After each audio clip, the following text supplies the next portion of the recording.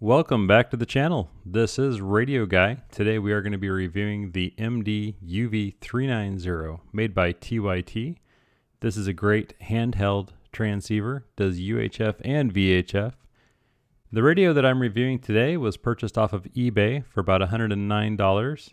It is the Plus model. My understanding is there's a USA version which covers 150 megahertz to 174 megahertz. And 450 to 480 megahertz. EU version is 144 to 146, 430 to 440 megahertz. Then there's the Plus model, and that's what we're reviewing today, which is 136 to 174 and 400 to 480. This is a waterproof IP67 rated radio, waterproof up to 1 meter deep for 30 minutes. TYT does a great job packaging their radios, and I've never had a damaged product come in yet. This is a flyer that explains the IP67 rating and what that means. Manual here, you flip through it.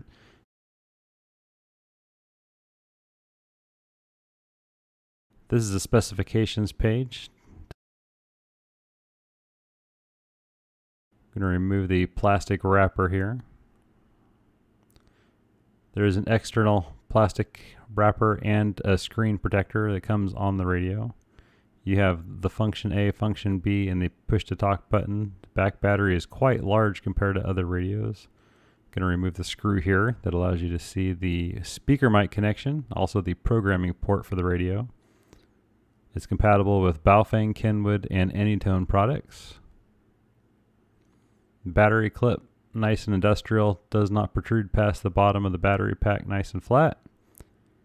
Pull down on the lever, releases the battery. You notice in the upper right hand corner that orange sticker says the Plus model. Very simple to put the battery pack back on. You can see the thickness there, how thick that battery is.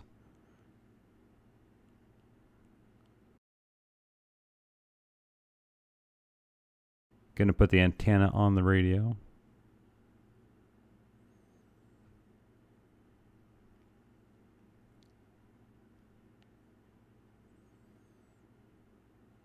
Looks like an SMA female connector for the antenna. I'm going to screw it on.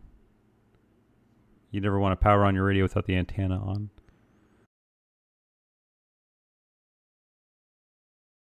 Nice full color display on the radio. We have the programming software that comes with the radio, power adapter, belt clip, and the charging station, and the docking port for the radio. You get the power adapter, plug it into the back of the docking port. And the radio just slides right in. It's important to have the radio pushed all the way to the rear of the docking port so it holds it firmly against the charging buttons. This radio is nice. Comes with a programming cable. You don't need to order that separately. We're going to compare the Anytone radio to the MD-680 radio that I did another review on. If you'd like to look that up, you're welcome to do so, and the Anytone radio. So we have the 390, the 680, and the Anytone radio.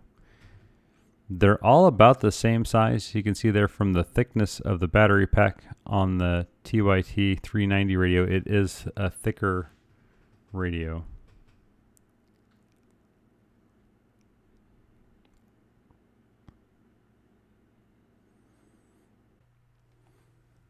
I'm going to cover just a little bit about how to download the software, do a Google search or a search for TYT radio. Uses the first option there. You click on that, open up the main TYT website. And up in the right hand corner, you're going to go to downloads.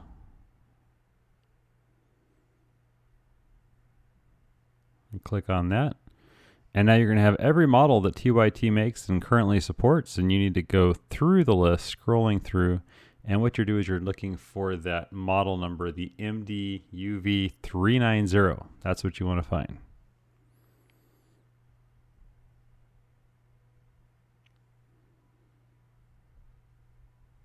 All right, we're almost there. And you're going to see it appear in the right-hand column. And what I'm going to do is get my cursor and circle that for you so everyone can follow along there. There it is. So after you click on that, it automatically starts to download it to your computer. And it's going to open it up in a zip file. So what you're going to do is extract that, double click on it. It takes you through the loading process. Click finish and you're good to go. You should have an icon on your desktop. Makes it easy to access the programming software. Please keep a lookout for our next videos. We're going to be taking you through step-by-step how to program your radio and the menu functions, how to operate the keypad. So stay tuned. More videos will follow. This is Radio Guy saying 73. We'll see you on the next one.